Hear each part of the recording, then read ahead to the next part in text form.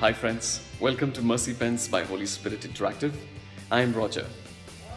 What is so special about the mercy that we receive or we seek or desire from Jesus? Why is it so different from anyone else speaking about mercy or willing to be merciful?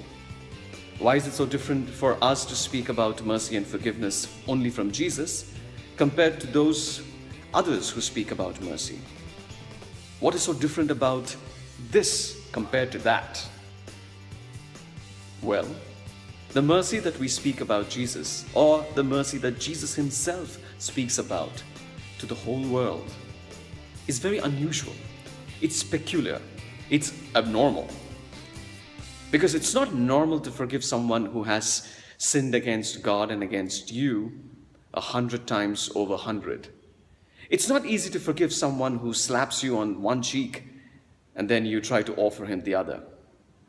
It is not very easy to forgive one's own self who has committed sins against God and oneself and against the neighbor as dreadful as murder or adultery or killing life within one's own self. And precisely in these areas that God says that you deserve my mercy first compared to the rest.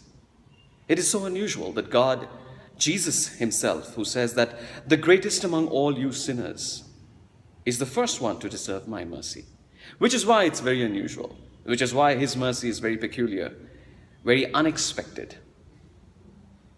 But this is precisely why we need to seek him and his mercy. God bless you.